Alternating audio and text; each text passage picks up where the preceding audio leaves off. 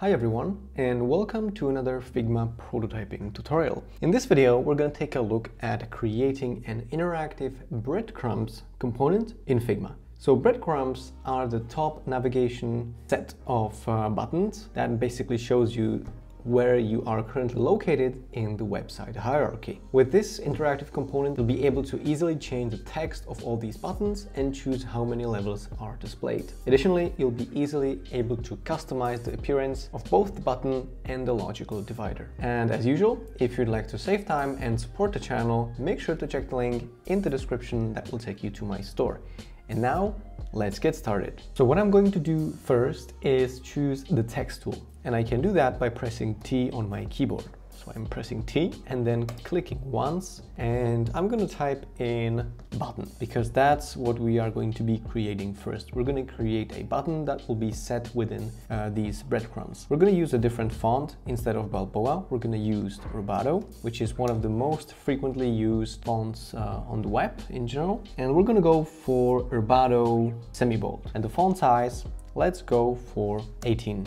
For now. Then I'm going to press Command Option K, or you can click on this icon on the top bar of Figma, which will turn whatever object you have currently selected into a component. So Command Option K, and as you can see, it created a component.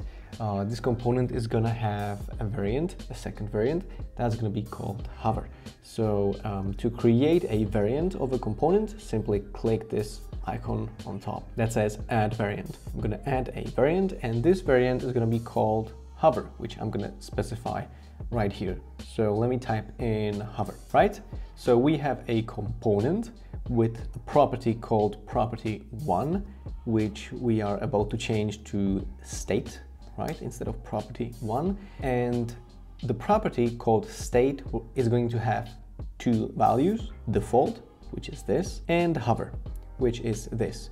And default and the hover are going to be the states of our button. So we will now specify the colors, or let's say the behavior, the visual change of the button when you hover over it. Let's say that for the first state, the default state, it's going to be slightly transparent. So instead of black, the text is going to be also black, but with some kind of transparency. Let's say the opacity will be set up to 40%. And also, additionally, we want to make sure that this button is going to change size with the text. So let me just select the default state and press Shift A to add an auto layout. And I'm going to do the same here with this variant selected. I'm going to press Shift A to add auto layout. Why are we doing this? Well, it's simple, because when we actually use instance of this component, and then I'm going to type in some nonsense, but I'm going to change the length, the overall width of the whole component is going to change with that. So that's why we are setting up this to be an auto layout. And additionally, I'm going to select both of these text directly, right? Be careful not to select the variants like this, but the actual text within that variant. Then I can press this icon, select all two matching layers, which will select both of these text objects in all variants that we have within this component. And I'm going to go over here to content with both of these selected, and I'm going to click create text property. And this text property is going to be called, well, it's just going to be called text. And when I now create this property and I'm going to use an instance of this component, you can see that I'm able to change the text right here. So let's say button text. I'm going to modify it right here, which is going to be reflected in the text, and with both variants, right? So that's the reason we have set this up. And right now we are ready to start preparing some kind of interaction, which means I'm going to go to prototype and then connect the first variant to the second variant. And under interaction details that will pop up here on the right side, I'm going to specify that this is going to happen while hovering. Right? So while you are hovering, this state is going to change to this state. The button is going to become non-transparent. right? Fully opaque, from transparent black to fully visible black. While hovering, change to state hover. And we wanna go for, let's say, smart animate 100 milliseconds, something like that, so that there's a bit of transition. Now, let me actually use the pen tool, and with the use of a pen tool, I'm going to create an arrow that is pointing rightwards, and it's not going to be magenta, but rather it's going to be black. It's going to be way bigger, so let's go for like 6 times 12, something like that, maybe a bit less, maybe 4 times 8. Yeah, I think that works. Where this is going to be wrapped inside an auto layout, so I'm selected the arrow and press Shift A. This is going to have no horizontal padding and also no vertical padding for now. And I'm gonna also select this, then go over here to create a component from this. This component is going to be called divider, which means with this component still being selected, I'm gonna press Command R and type in divider. What I'm going to do next is go over here to assets and use an instance of the button component right here, along with an instance of the divider component right here. And then what I'm going to do is select both of these and press Shift A to create an auto layout that will contain the button and the divider. Then I'm going to select all elements within this auto layout, which is the button and the divider.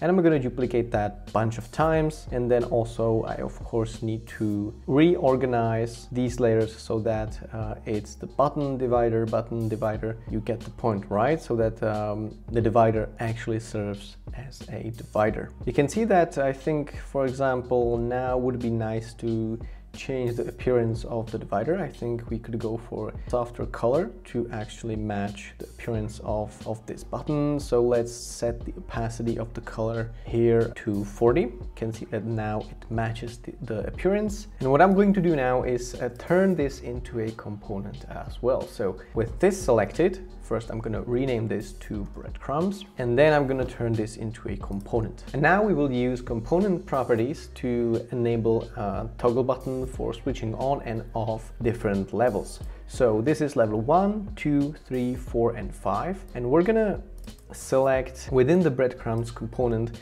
we're going to select this divider and this button, and then under a layer, I'm going to click this icon that says create Boolean property. And this Boolean property is going to be called show level 5, right? Show L5, and the default value is going to be true. Then what I'm going to do next is select this group of elements, which means the 4th level, basically, right? And again, go to layer and create a new property, and this one is going to be called show level 4. And then over here I'm going to do something similar, show level 3, show level 3, and then here show level 2, create property, show level 2, and create. With this first button I'm going to change the text to home. This text is going to be changed to level 1, this text to level 2, this one to level 3, and this one to level 4. And I have just realized I got the numbering wrong, so this means changing the numbers, increasing them by 1. So let me just update this, level 4 and level 5. All right, so these are the correct values, right? Now what you want to do is select the whole breadcrumbs component and then go to properties and click this plus icon. What we are going to do is select expose properties from nested instances, right? I'm gonna click this, then I'm gonna check all these buttons, right? All these buttons. And now let's prepare a test frame. So I'm gonna press F on my keyboard and create a frame that is 1000 by 600, right? I'm gonna name this test frame. And then I'm going to go to assets and use an instance of the breadcrumbs component right here, right? Here we are going to customize our values. So for home, let's just type in website.com, right? So that's going to be our most logically most important level. So that's our homepage basically, right? Then under level 2, we're gonna say, let's say electronics, and then level 3 is gonna be smartphones, level 4 is going to be iPhones, and then level 5 is gonna be one specific iPhone, so let's say iPhone 13 Pro, right? iPhone 13 Pro. So That's, for example, a very specific use case with a website that sells electronics, right? And then, as you can see, when I duplicate this instance, I can hide the 5th level, the 4th level, or I can even hide the 3rd level or the 2nd level, which is probably not going to be frequently used, but since we set it up in this way, you can see how flexible it actually is, right? So now I'm going to change the appearance of this button, of this divider, sorry, and I'm gonna decrease the opacity to all the way to around 14, so that it's very, very subtle, right?